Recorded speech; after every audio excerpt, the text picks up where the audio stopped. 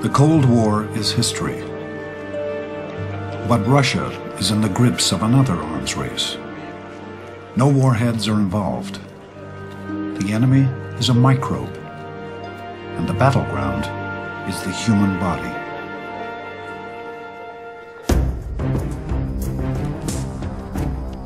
The race between predator and prey is a driving force in evolution.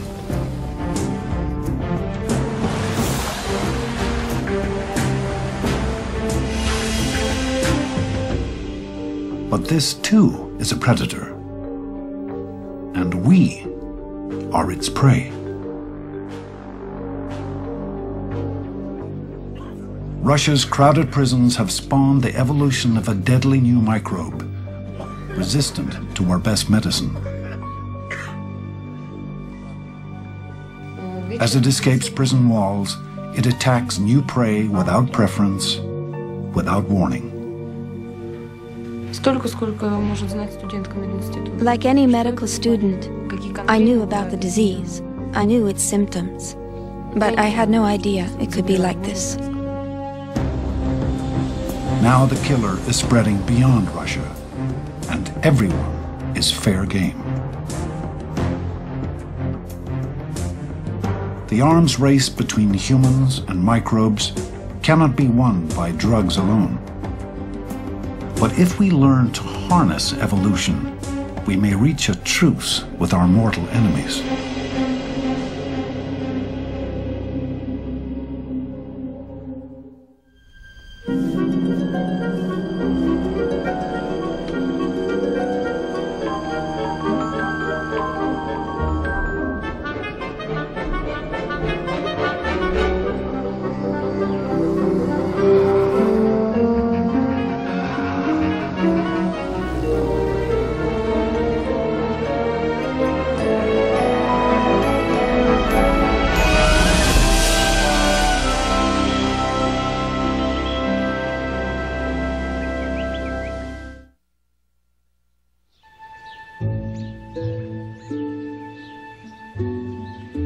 On a misty morning, western Oregon seems a mild place, fit for gentle creatures like beaver and duck. Yet this is home to one of the deadliest animals on Earth. Local legend long hinted at its lethal power. Eventually, a tale of untimely death attracted the scrutiny of science. When I was an undergraduate student 37 years ago, my professor told me a story about 3 hunters out here in the Coast Range being found dead, and there was a newt boiled in their coffee pot. It's a good looking. Nice one. So his question to me was, go find out if these newts are poisonous. Edmund Brody Jr. has studied the rough-skinned newt ever since. The last decade or so with his son, Edmund Brody III.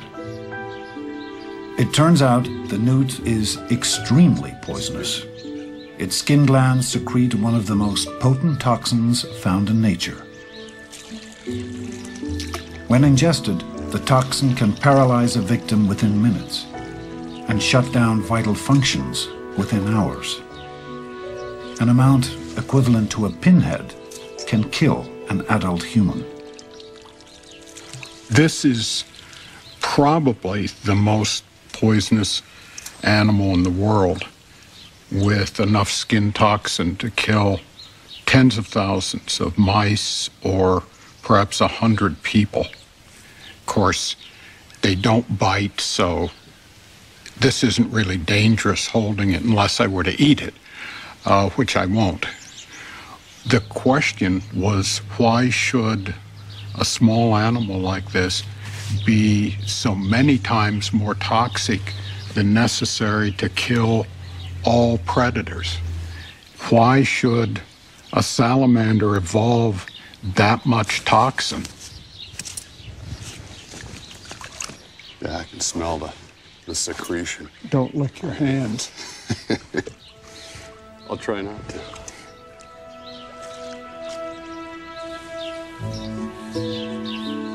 no environmental factor can explain the evolution of the newt's extreme toxicity. The Brodies discovered another animal is responsible. I'm gonna head over to these brambles. Okay. The common garter snake thrives in these parts. Harmless to humans, it feeds on earthworms, frogs, and toads.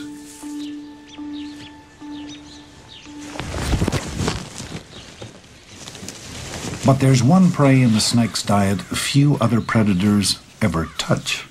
She's got a food item. Oh, yeah. Look at that. It's a pretty big object. I don't know if it's big enough to be a newt, but it could be. Come on, honey. Here it comes. Yeah, here it is. Hey, how about that? It had eaten a full-sized male newt. Yeah. This species of garter snake is the predator that we think is driving the evolution of the high toxin levels in the newts. This is the only thing that can survive an encounter with a newt. It's the only thing that can, therefore, represent a selective pressure for increasing toxicity. As the snakes get better at resisting the effects of the toxin, the prey has to evolve higher levels of toxin. You can think of this as this sort of escalating, counter-escalating arms race between the predator and the newt, the prey. But the toxin does take a toll. Some snakes are slowed down. Others are immobilized for a few hours after eating a newt. In the lab, the Brodies can measure the garter snake's resistance to the toxin. They coax a baby snake down a track wired with motion sensors and record its time. Time? 3.4. Then they inject the snake with a small amount of purified toxin to simulate the effects of eating a newt. Now the snake is raced again. It's aggressive. Sometimes when they can't crawl, they do that. A snake with low resistance can be stalled to a standstill. 6.3. Yeah. Whoa. A resistant snake is much less affected by the toxin, but it too pays a price.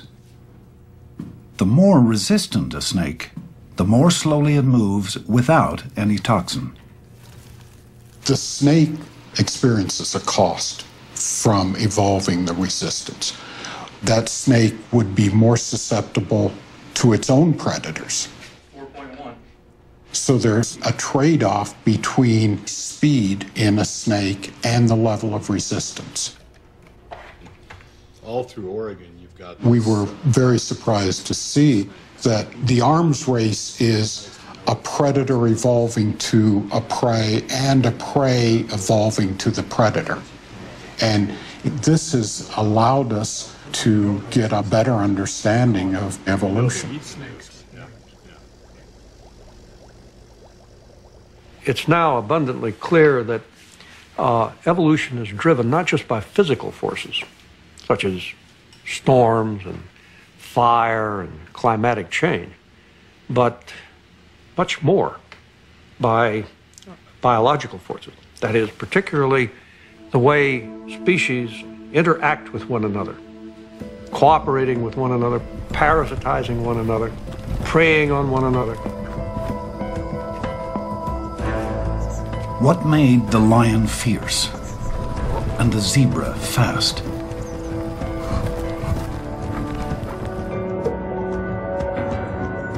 What sparked the development of tooth and claw? The deadly dance of predator and prey drives evolution.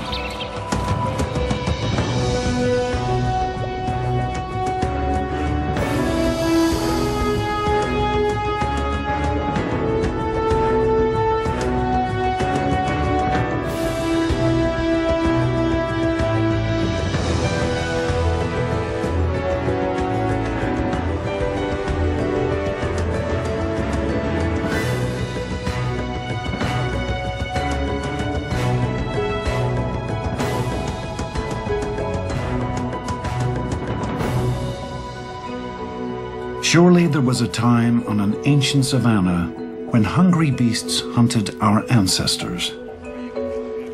Perhaps the hot breath of carnivores once drove our own evolution and made us faster, stronger, or smarter.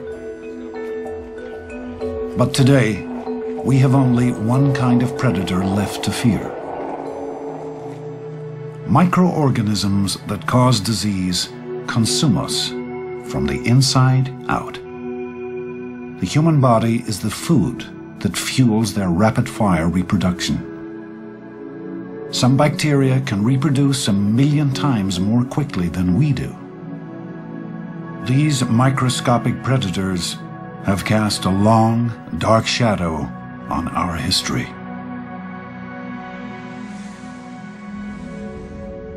The bacteria that caused tuberculosis riddled the bodies of Egyptian nobles over 4,000 years ago. Another microbe spawned the dreaded Black Death. In the 14th century, bubonic plague killed 1 in 3 Europeans. The influenza virus claimed some 20 million lives on the heels of World War I. We were virtually defenseless against infectious disease until recently.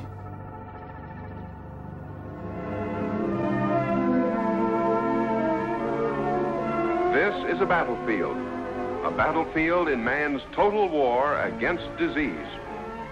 Here, man has locked his heaviest artillery against premature death. Antibiotics, the miracle drugs of our time. In the 20th century, scientists began to focus on the chemicals that microbes produce to attack each other. Perhaps some of these compounds would kill disease organisms without harming the human body. The first so-called antibiotic, penicillin, saved countless lives in World War II. Now doctors had a weapon to fight the infections that commonly killed soldiers wounded on the battlefield. By the 1950s, hundreds of antibiotics were on the market. Defeating deadly germs seemed like child's play. In 1969, the U.S. Surgeon General declared it was time to close the book on infectious disease. He spoke too soon.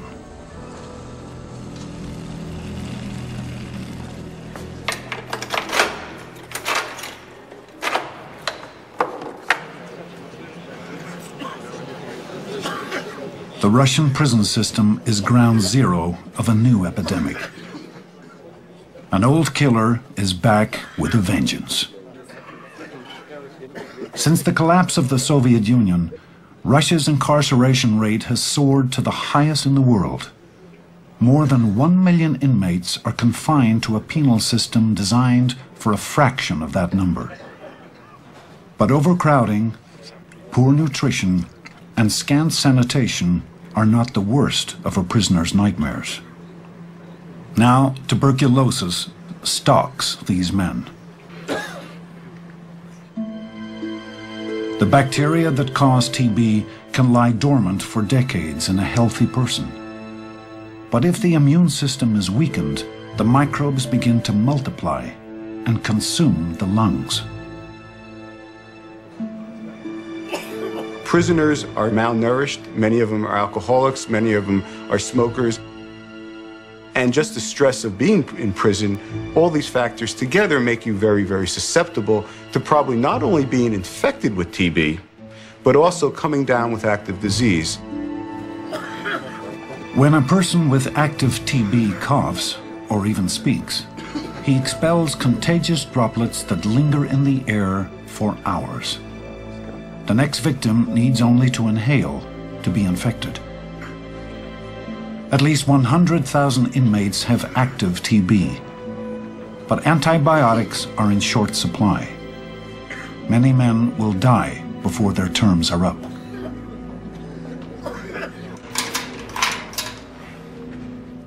Sasha Bilyevich is serving time for his second burglary conviction in Tomsk, a city in western Siberia. His 4-year term now seems like a death sentence. I never thought I'd be infected. I never gave it much thought.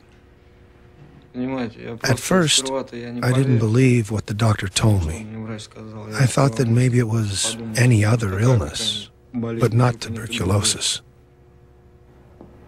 Diagnosed during his first prison term, Sasha was given antibiotics. He improved, but after his release, he stopped getting treatment. Now his TB is back, but the same drugs cannot cure him. The microbes in his body have evolved. When Sasha first took antibiotics, the drugs killed off most of the TB bacteria. But when his treatment stopped, it left some microbes alive, the ones that were most resistant to the drugs. As these survivors multiplied, all their offspring acquired that same resistance. An entirely new strain of bacteria evolved, untreatable with standard drugs. Sasha is now beyond help by prison doctors. He's not alone.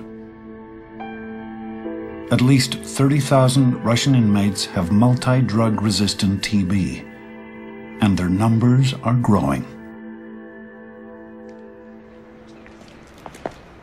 This epidemic has brought Alex Goldfarb from New York back to his homeland.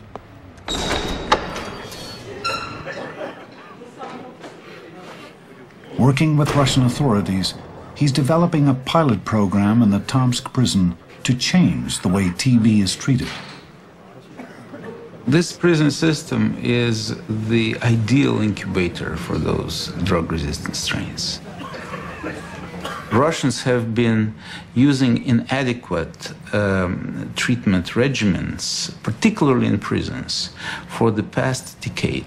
They use low-quality drug, they never finish the treatment course, and as the result, these resistant strains are spreading on their own through coughing, and that's a major problem. For drug-resistant cases, Goldfarb has a small supply of so-called second-line drugs. Far more expensive than standard TB treatments, second-line drugs can cause dangerous side effects. But Goldfarb's supply won't even begin to cover 300 inmates quarantined in the drug resistance ward, much less all the cases just outside prison walls. When a prisoner's term is up, he's released into the heart of Tomsk. Population 500,000.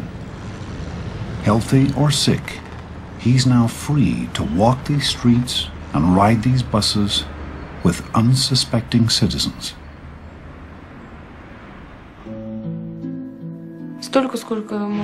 Like any medical student, I knew about the disease. I knew its symptoms, but I had no idea it could be like this.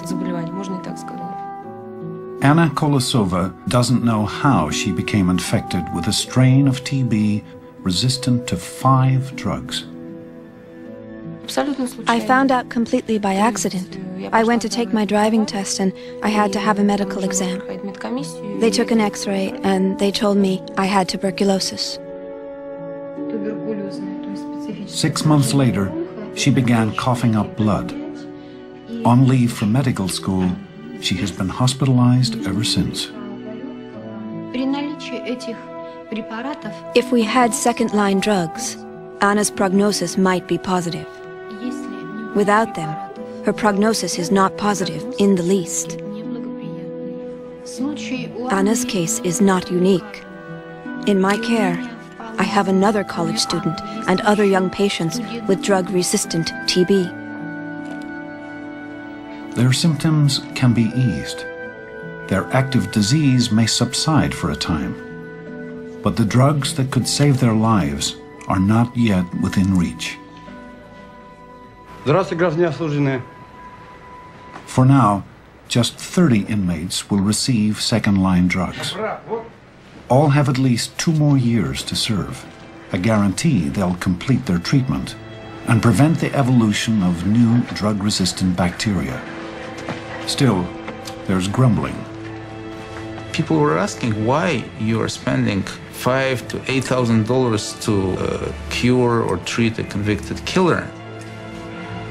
So we have to explain and explain and explain that we chose prison for epidemiological reasons. This is the hub when this problem can be addressed. A gesture of good faith, Goldfarb has removed his mask to address 30 men who are getting a second chance at life.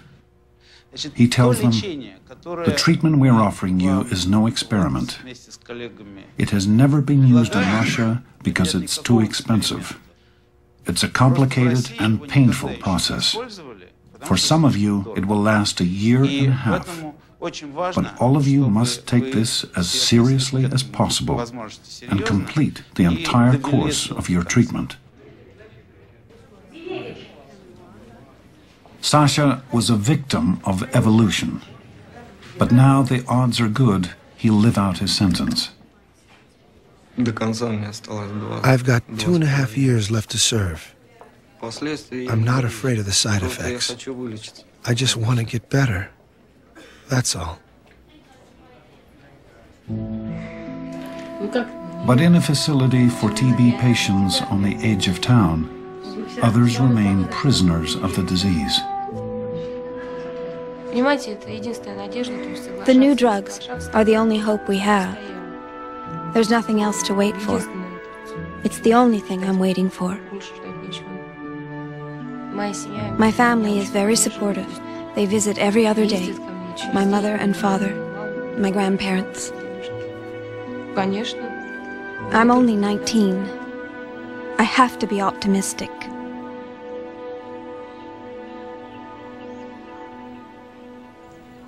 Siberia once seemed the most remote spot on Earth.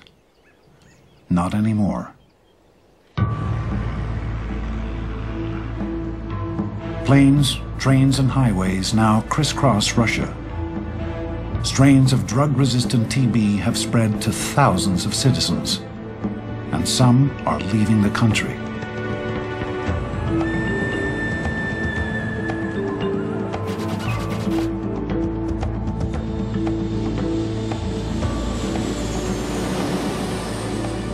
What's dramatically affected the spread of TB is our ability to travel.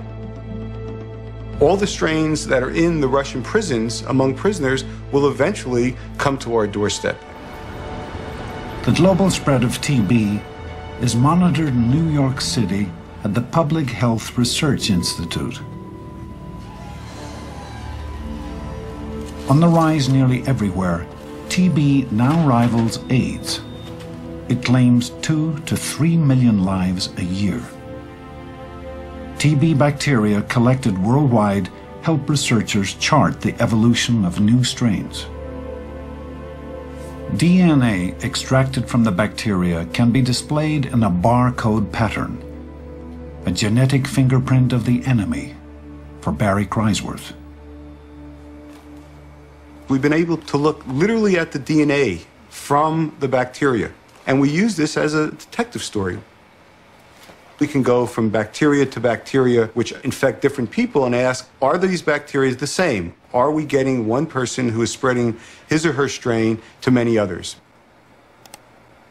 Based on our fingerprint database, we've actually seen the most prominent strain that is running rampant throughout the Tomsk prison already in the U.S. Hi, Barry. What's up? Look at this. Kreisworth shares this grim discovery with Alex Goldfarb. So this is a fingerprint of that 148 strain that we see all over the Tomsk prison. It's that multi-drug resistant strain. Look at this one. Same exact pattern. Yes. But this isn't from the prison. This is from a New York patient we received from the Department of Health in New York City. Uh-huh. It's identical. Is he a Russian? Well, this is a Russian who has MDR-TB. So I think it's a nice find, but it's a scary one, too.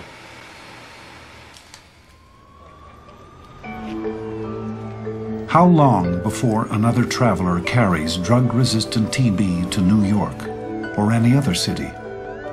How long before others are infected? If an epidemic erupted, most cities would be caught unprepared. Not enough personnel trained to diagnose and treat TB. No stockpiles of second-line drugs. And TB is just the tip of the iceberg.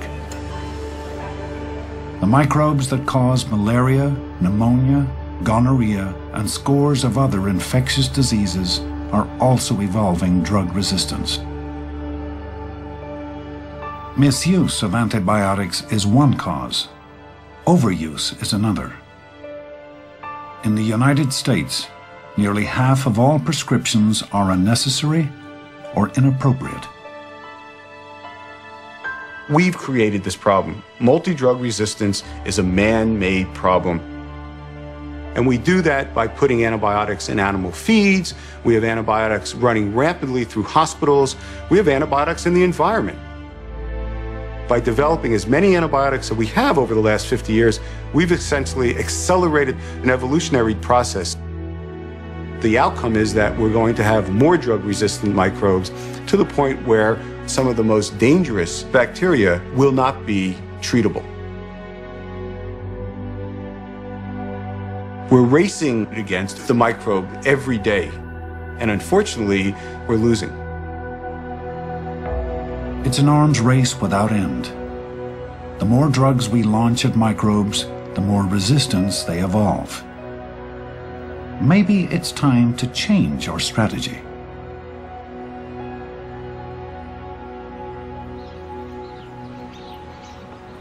If we can drive microbes to evolve drug resistance, then we can also make them evolve in ways that benefit us. This is the radical proposition of Amherst biologist Paul Ewald. When people are looking at the antibiotic resistance problem, they see evolution as sort of the bad guy. It's the evolutionary process that's led to antibiotic resistance, and that's true. But just as easily, we can have evolution being the solution. In other words, we can have evolutionary processes leading to organisms becoming more mild. Disease organisms evolve to be more or less harmful depending on how they are spread. Microbes that depend on close contact between people tend to be mild. The rhinovirus that causes a common cold is transmitted by people walking around sneezing or coughing on other people.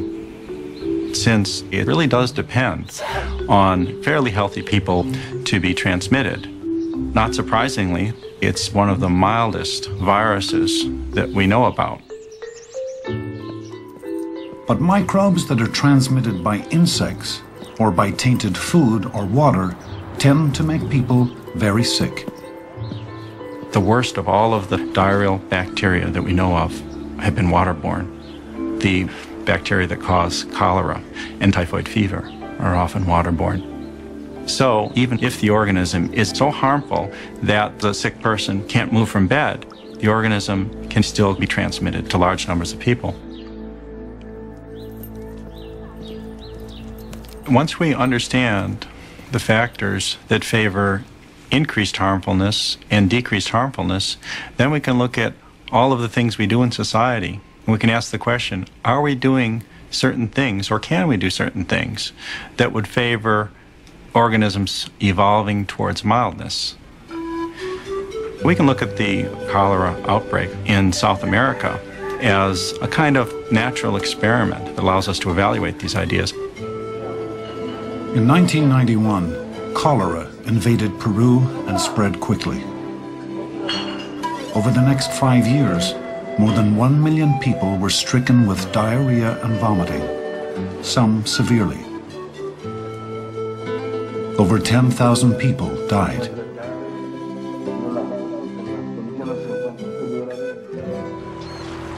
The disease was transmitted through water contaminated with human waste, or through food that was washed or handled by infected people.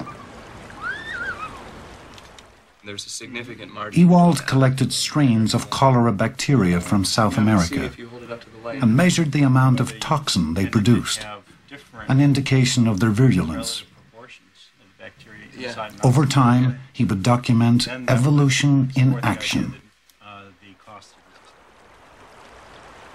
If you have contaminated water allowing transmission, we expect the cholera organism to evolve to a particularly high level of harmfulness, and that's exactly what we see. We find that bacteria that had invaded countries with poor water supplies evolved increased harmfulness over time. They've actually become more toxigenic. They produce more toxin than they did at the outset. If instead we clean up the water supplies, then we force the bacteria to be transmitted only by routes that require healthy people. And what we find is that when cholera invaded countries with clean water supplies, the organism dropped in its harmfulness. Those bacteria evolved lower levels of toxin production. They actually became more mild through time. People would still be getting infected, but the infections would be so mild that most people won't even be sick. So, the cholera outbreak in Latin America suggests that we may need only a few years to change the cholera organism from one that would often kill people to one that hardly ever causes the disease. What we're suggesting here is that we can domesticate these disease organisms very much in the same way that we've domesticated other organisms that are potentially harmful. For example, wolves have been harmful to us throughout our evolutionary history, but through domestication, some wolves have evolved into dogs that instead of harming us, actually help us. And I think we can do the same thing with these disease organisms. Working with evolution instead of against it, we might eventually subdue even the deadliest microbes. Evolution has already forged such surprising truces. Okay. Most wild cats have evolved a way to live with a virus closely related to one that is decimating humans. The story was unraveled by Stephen O'Brien, here at the National Zoo to examine a tranquilized cheetah. Well, we originally became interested in the cats because I was interested in the interplay between infectious diseases and the genes of the species that suffer them. We began working with cheetahs and subsequently started to study each of the 37 different species in the cat family. What we're learning from them is that they are mirrors of evolutionary processes in humans. It all began in the 1980s, when O'Brien became concerned that small populations of endangered cats were especially vulnerable to the ravages of infectious disease. Then he heard that domestic cats were falling prey to a newly discovered and lethal virus, the feline immunodeficiency virus, or FIV. FIV is associated with very skinny and malnourished and wasting disease in house cats, and that disease was the result of the collapse of the immune system. So the parallels with human immunodeficiency virus were very strong. I was curious as to whether or not the virus had also been able to infect non-domestic cats. O'Brien had collected biological specimens from thousands of wildcats around the world. He began to screen them for the presence of the virus. Well, when we did that in cheetahs from East Africa and the pumas in the Rockies and the ocelots down in the Andes and the lions in the Serengeti, it turned out that virtually every species of cats on the planet had been exposed to and infected with a version of feline immunodeficiency virus. Well, I was terrified because I thought that we were just a heartbeat away from an epidemic that was going to decimate some of these cats. And since 36 of 37 of these cat species are already considered endangered or threatened, then this could be the final wallop. For years, O'Brien feared the worst. He urged zookeepers and game wardens around the world to test their animals for the virus and to watch for AIDS-like symptoms. What we discovered, though, over time, is that these cats were really not getting ill. It was as if they had somehow come up with a resistance to a fatal virus. O'Brien's research suggests FIV first infected the cat's ancestors around 1 million years ago. It decimated the animals. But a few cats carried mutations that made them resistant to the virus. These survivors passed on their protective genes to their offspring and to most wildcats alive today. Over time, the virus may also have evolved into less lethal strains. Today, wildcats and FIV have reached the end of a long evolutionary process and have adapted to each other. Humans and HIV only recently embarked on the path that might eventually lead to a truce. But the example of the wild cats convinced O'Brien there must be people endowed with mutations that protect them from HIV.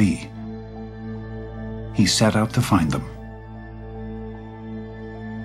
Over a 10-year period of time, I quietly collected blood samples from 10,000 individuals that are high risk. My colleagues and I extracted the DNA, and we were stunned to discover a whopping mutation which protected against HIV infection. And it was the first gene that we could definitively say was influencing the outcome of exposure to this deadly virus. Most people have receptors on their immune cells that allow HIV to dock and gain entry. But people with the mutation discovered by O'Brien lack some or all of these receptors. Infection by HIV becomes impossible. The mutation is present in about 10% of European Caucasians, but completely absent in native African and East Asian peoples. Something in the evolutionary history of Caucasians must have favored the survival of people with this mutation.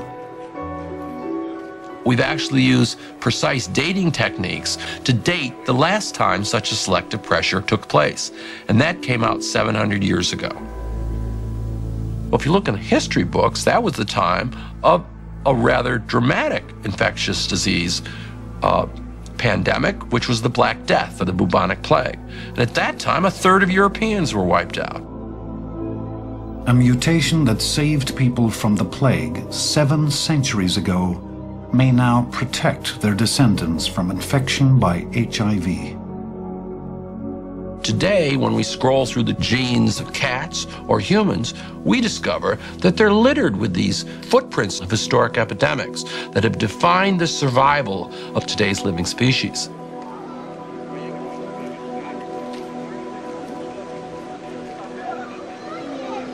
We all bear the marks of our ancestors' struggle for survival. But evolution is driven not just by conflict and competition. Cooperation and teamwork have also ensured the survival of the fittest. Toward the end of the 20th century, biologists began to realize that there's another force, equally important and responsible for the buildup of a great deal of the magnificent superstructure of the Earth's biodiversity, and that is cooperation, what we call symbiosis, and particularly mutualistic symbiosis. That is, intimate living together of different kinds of organisms in which there is a partnership which benefits both of the partners. Nature abounds in symbiosis. Many species depend on a partner for their very survival. A grouper enjoys a cleaning as tiny shrimp eat the parasites on its skin. Anemones give safe harbor to clownfish who bring food and chase off predators. With nectar and pollen, flowers entice birds and bees to help fertilize them. Most plants rely on fungi living on their roots to extract nutrients from the soil. And grazing animals could not digest their diet without the bacteria that live in their gut and break down plant matter. We too are symbiotic creatures. Beneficial bacteria cover every inch of our skin and the length of our intestines. They help digest food, produce vitamins, and keep dangerous microbes out.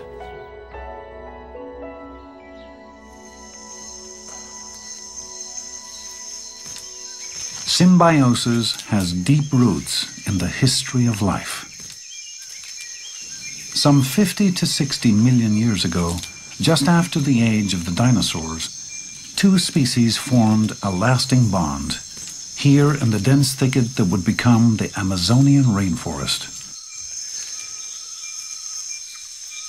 A big mature adder nest. These huge mounds of earth are the product of that partnership, one that brought Ted Schultz and Ulrich Müller to a remote corner of Brazil. Amazing. It's late enough. The unlikely excavators of all this dirt are leafcutter ants. Look, they're bringing stuff in there. There's some foragers here starting. Yeah. Leafcutter ants make their nests in underground chambers. They emerge regularly to forage, blazing trails that extend hundreds of feet into the forest. Most tropical plants are permeated with toxic chemicals, a deterrent against browsers. The ants cut fresh vegetation, but they don't eat it. They feed it to another organism. Foragers carry their cargo down into the nest and turn it over to smaller worker ants. They clean the leaf fragments and chew them into a pulpy mulch. Leaf cutters cultivate a fungus that breaks down the toxins in the leaves and swells with proteins and sugars. This is the ant's food. Both the ants and the cultivated fungus are dependent on each other for living.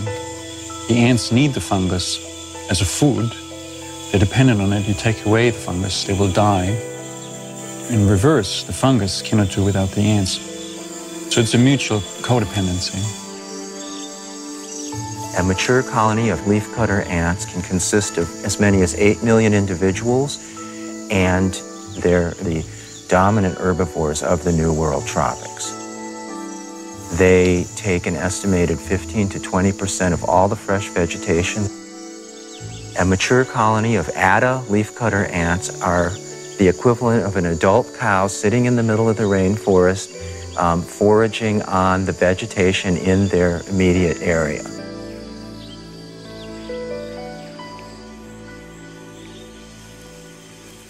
The entire rainforest is affected by the symbiosis of ant and fungus.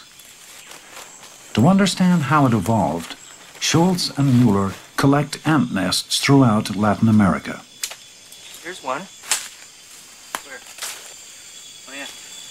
An experienced eye can spot the subtle signs of a young nest, founded perhaps 6 months ago when a new queen left home with a bit of fungus in her mouth and burrowed into the ground. There it is. Beautiful. Opening a nest is a very exciting moment. Suddenly the cavity opens and you see the fungus garden. And then you may see the queen. There's the queen. Yeah. she is? The size of a peanut.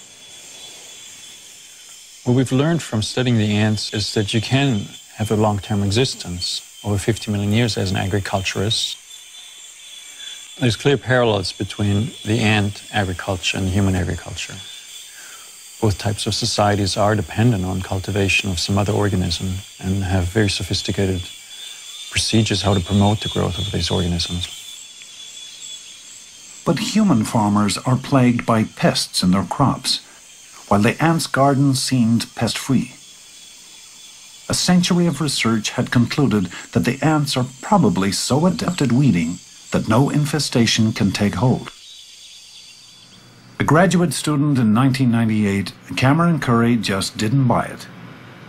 I actually had some people tell me that looking at diseases in the ant gardens was kind of a silly project, that the ants maintain their gardens free of diseases, and so why would you be going there to look for diseases? So I went out and collected ant colonies and I isolated pieces of the garden to see what was there other than the fungus the ants cultivated. He cultured 1,500 fungus samples, and the same aggressive mold kept showing up. When he removed the ants from a nest, he saw the mold devastate the fungus in a matter of days. So the ants did have a pest in their gardens. But how did they keep it so completely under control? Cameron began to wonder about a white, waxy coating on the body parts of some ants.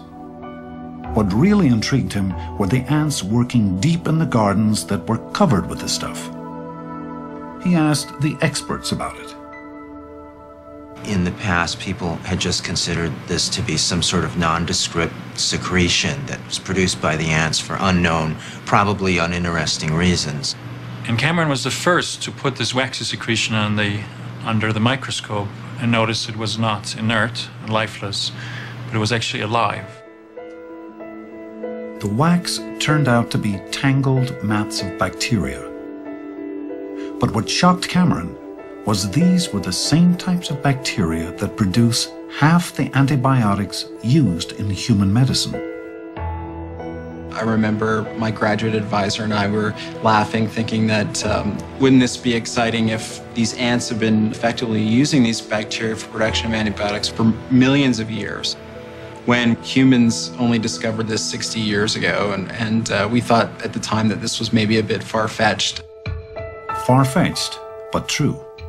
It seems the ants have been using antibiotics to control the pest in their gardens for some 50 million years. So why hasn't the mold evolved antibiotic resistance? I think that the answer probably lies in the fact that the ants are using cultures of millions of cells of bacteria to produce these antibiotics. And so these bacteria are evolving. Likewise, the pathogen that is the target of these antibiotics is also evolving. And it's an evolutionary arms race that has continued for 50 million years. And so the symbiosis of ant and fungus also includes the aggressive mold in the fungus garden and the bacteria living on the ants. Nature is often more complex than it first appears. Scientists have just begun to understand how two species can interact, or three or four.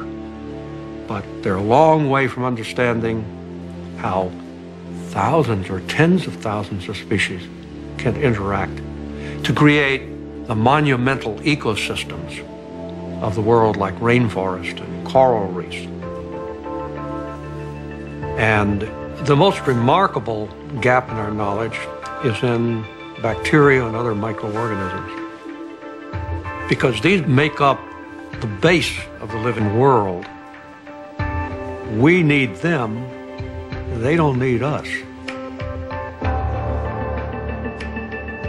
And yet, we do everything in our power to avoid microbes.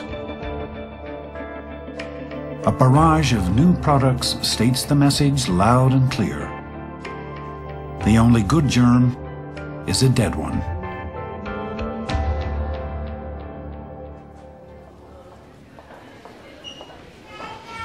Are we making our world too clean? Consider the research of pediatrician Erika von Mutius.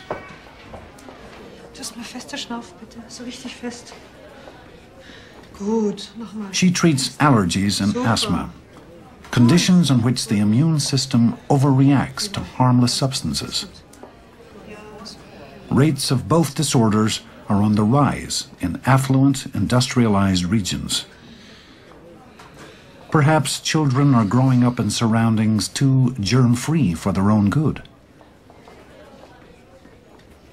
Microbes do a lot of harmful things to us, but they may also be important for our immune system to learn how to deal with the environment and how to tolerate and fight viruses, bacteria, and infections.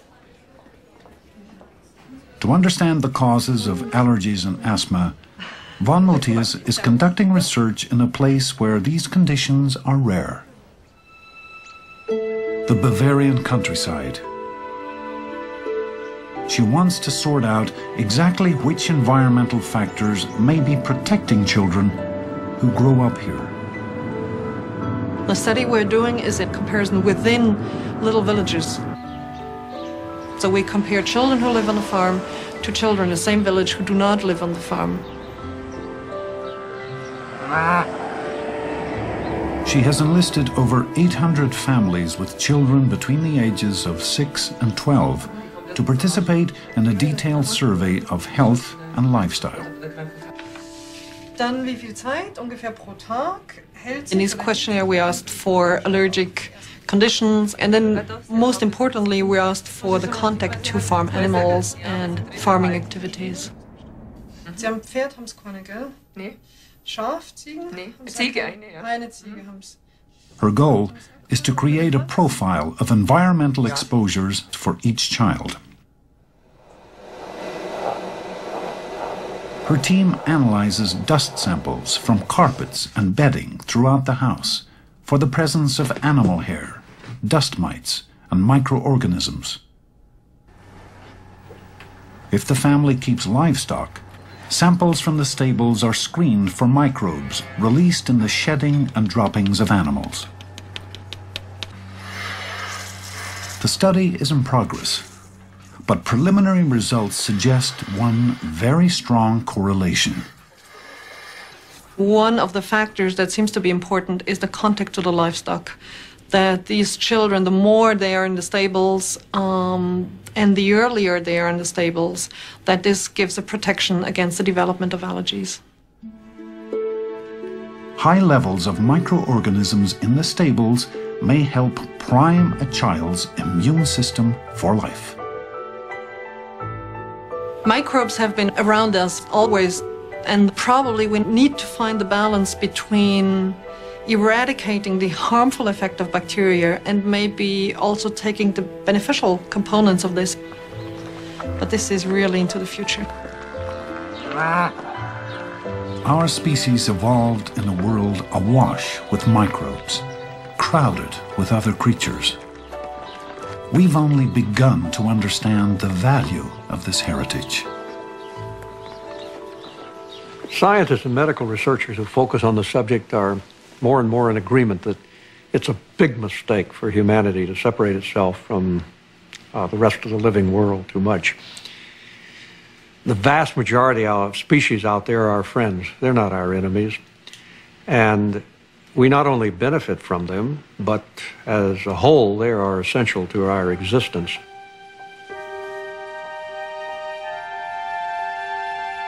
We're the fortunate heirs of more than 3 billion years of evolution that created this stupendous diversity. We need to learn a lot more about the living world and the way that humanity itself is affecting evolution.